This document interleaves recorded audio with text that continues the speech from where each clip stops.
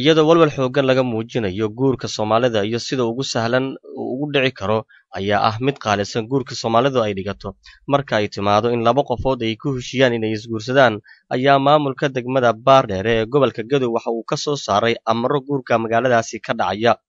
gudoomiyaha degmada Baardheer ee gobolka Gadow Cabdullaahi Nuur Xasan Cadow oo warbaahinta la hadlay ayaa sheegay in ay go'aan ay ka soo saareen oo ku aadan hanaanka guurka sida ugu sahlan in uu ku dhaco waxa uu tilmaamay inaysan habbooneen in la isku xijeeyo lacaga badan sidaas darteedna ay habboon tahay in labada qofood ay istoorta loo fududeeyo sidii uu ku dhici lahaa guurkooda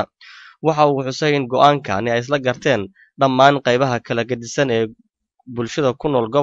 degmada Baardheer ee gobolka Gadow ayna isku raaceen qiimo xadidan in laga dhigo guurka ka dhacaya degmada Baardheer waxay dhaqmi doonaan ku la yiraahdo wixii bari ka bilowday dhaqan gali doonaan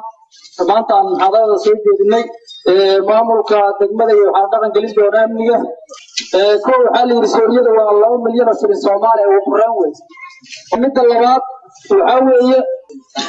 وليمة محاضرة عراسك وصاد مغليسين أولي مولود بشاتي مواكين نبي صلى الله عليه وسلم من بعد مرسلي هلا وما ضمان سادو لا يرادو لكن مركو يروى برسلي ويري وما ولي ما يسمى يري وولي ما يري يجيب الله كدقة دقات بدولي من كرتا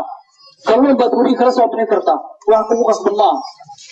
فأمر كمدو بدو عيدا عرضنا وعينا لدافين كري سدح لي قواريا وماشي waxa ku baxay geeli iyo wixii ka sii farabadnaa oo ku baxayo labada geel ay waxyaabaas qodobka saddexaad waa inuu ka badan baa la yiri guriga laba shay guriga loo yaqaano markii la qiimeeyo adigu lacag $750 meelahaas lagu qiimeeyo inuu ka badan weey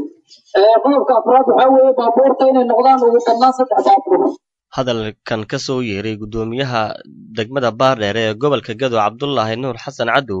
ayaa ku soo aadaya xilli guurka Soomaalida lagu tilmaamo kan ugu qaalisan marka la barbar dhigo qoomiyadaha kale ee bariga Afrika ku nool